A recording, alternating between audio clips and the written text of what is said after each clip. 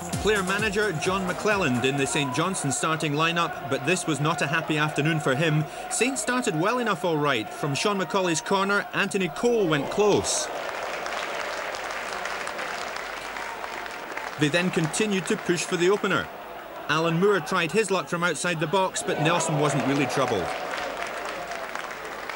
It looked like being a goalless first half when John Davis found it difficult to bring the ball under control. Willie Jimison put Albert Craig through and he chipped the ball over Andy Rhodes to put Thistle ahead. Seconds after the restart, Craig came so close to increasing his side's lead. Shaw squared the ball to the midfielder and Andy Rhodes just got the vital touch to prevent what looked like being a certain goal. Saints then tried to get back into this match, which looked more and more unlikely though. Alan Moore crossed from the right and Greg Watson dashed to the line to deny Davis and then Torfason.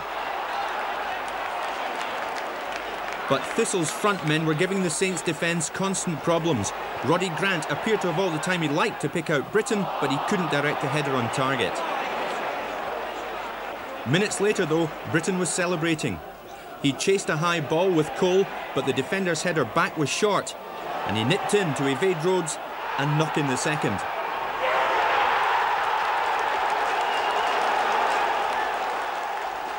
Then another defensive disaster for Saints. McClelland knocked the ball into Grant's path and Thistle were out of sight now.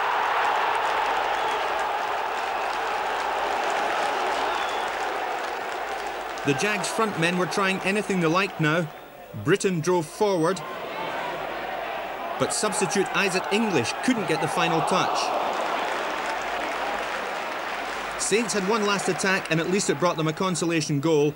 Alan Moore with the run and cross from the right.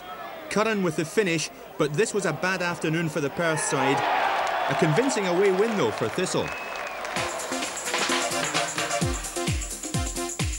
It's important this year for Thistle to stay in the Premier League, and it's important that we take points away from home, so today's a great result for us.